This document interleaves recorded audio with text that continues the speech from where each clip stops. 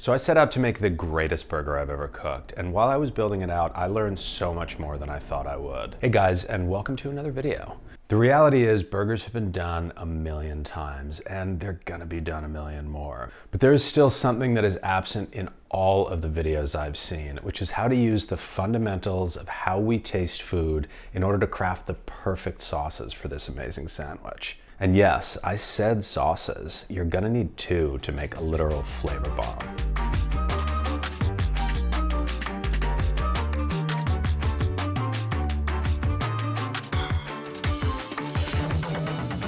Telling you, it's gonna be mind-blowing.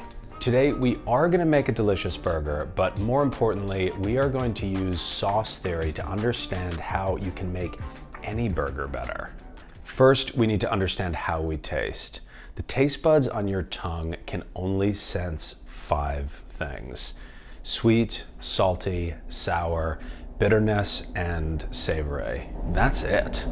Everything else that we taste comes from what we smell while we're eating. The most important of these 5 for us is acidity. And the reason for that is because it enhances other flavors. It's what Gray Kunz called in his amazing book, The Elements of Taste, a pulling flavor. Burgers give us a special chance to use this. By placing a more acidic sauce on the bottom, you're able to physically open your palate up to set you up for a second aromatic sauce and create an actual flavor bomb. So let's talk about the 2 sauces I made for this video. I did a Gochujang Ketchup and a mushroom aioli. They're delicious.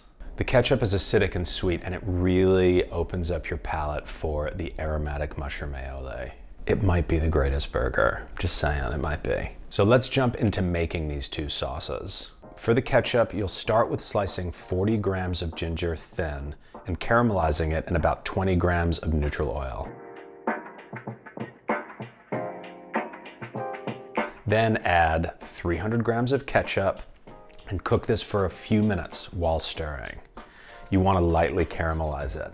The color is going to become maybe a shade darker. Pour in 125 ml of red wine vinegar and mount it with 25 grams of gochujang, and then blend it until it's smooth. To make the aioli, first we'll roast a mixture of mushrooms in a 400-degree oven with olive oil and salt. I use shiitakes and creminis. You want a cup once you're done.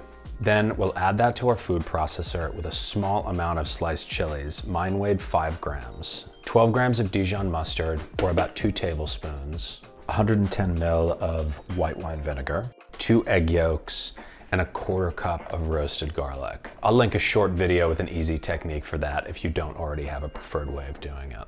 Turn on the food processor and drizzle in a pint of neutral oil. And depending on how much salt you put into your mushrooms, you will have to season this to taste. These sauces turned out really well. You should give them a shot. Now that we've done the sauces, let's finish this burger up. I made a pickle, but how can you make a cucumber pickle without a channel knife?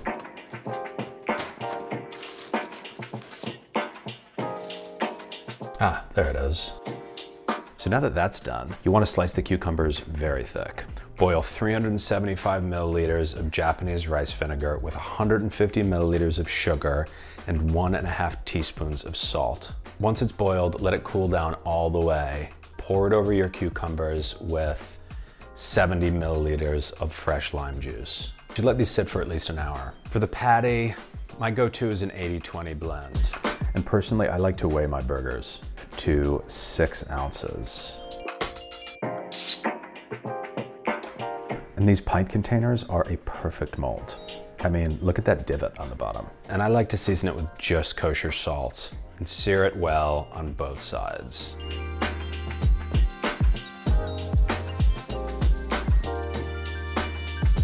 For cheese, I use pepper jack, because why not? I mean, jack cheese melts perfectly, and those jalapenos. I like my burgers with thinly sliced lettuce and thinly sliced red onion. So let's hit it. Pick your favorite bun and get your ketchup on the bottom. Put the aioli on the top. Add your toppings.